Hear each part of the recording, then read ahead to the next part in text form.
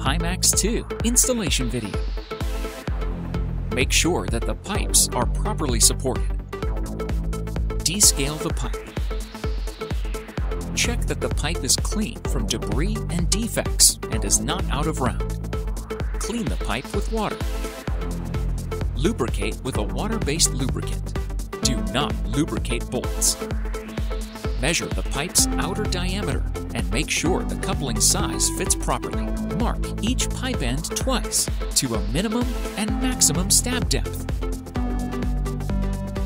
One mark for the open gasket position, a second mark for the closed gasket position.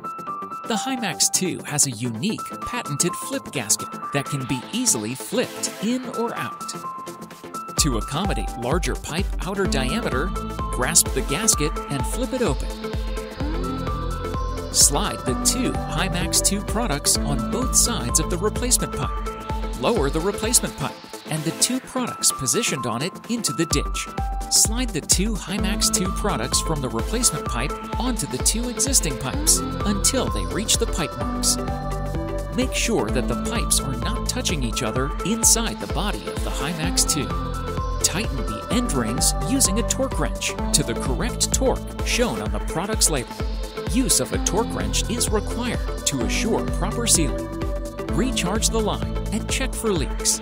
If any leakage is evident, reduce the pressure in the line and increase the torque by up to 50%. Verify again that there are no leaks along the seal.